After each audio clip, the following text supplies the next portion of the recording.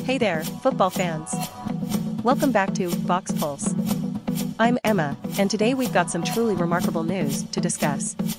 Despite being sidelined with injuries while playing for Inter Miami, Lionel Messi has been called up to the Argentina squad for the upcoming World Cup qualifiers. Let's delve into this intriguing story.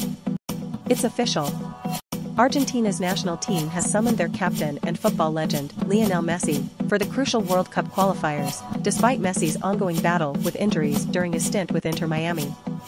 Messi's recent club performances have been plagued by injuries, as he missed Inter Miami's 4-1 defeat against Chicago and has managed just 37 minutes of playing time since September 3rd.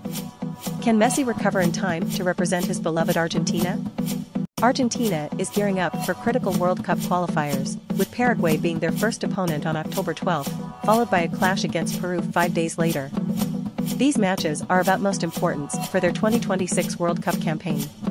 The mystery surrounding Messi's injuries deepens as little detail has been provided about his physical condition. Initial reports mentioned muscle fatigue, but later, it was revealed that he was troubled by scars from an old injury. What's the real story behind Messi's fitness? Messi's absence from Inter Miami has taken a toll on the team, as they've struggled to secure victories in his absence. Will his potential return boost their chances in the MLS playoffs? Despite the uncertainties, there's a glimmer of hope.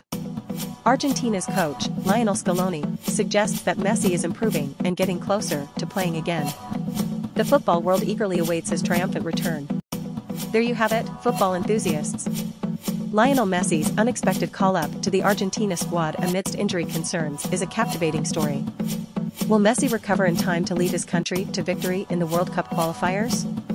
Stay tuned to Box Pulse for all the latest updates. Thanks for joining us today, and until next time, keep the football spirit alive.